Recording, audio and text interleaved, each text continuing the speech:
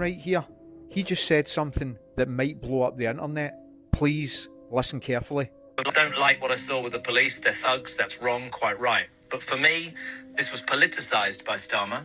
He talked about supporting, quite rightly, before anybody jumps in, mosques and Muslims. But he's now saying to anybody who disagrees with the migration situation, who feels, as a caller I had from Wales, an NHS nurse earlier, who said, if I go and protest now, I'm going to be called far right. If the police are able to be that strong, Richard, if they're able to be filmed arresting people at 6 o'clock and we can get them into prison within a day, despite the fact that apparently there weren't any spaces, why the bloody hell don't we do that across the board for knife crime, for drug dealers, and for everybody? That's what I want to know. Now this is Jeremy Kyle, and I couldn't agree more with him.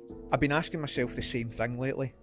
How come our prisons are full, but people are getting imprisoned within the same day? As you know, guys, the UK is in a little bit of a mess right now, and the way that our UK government has been dealing with it ain't been the best. You know, I think protesting is a great thing if it's done peaceful, but people are scared to go out and protest now because they're fearing for their life, and not only that, they're fearing for the fact that they'll get called far right. Now hear me out, for everything recently that our government's put in place, why haven't they done this for knife crime?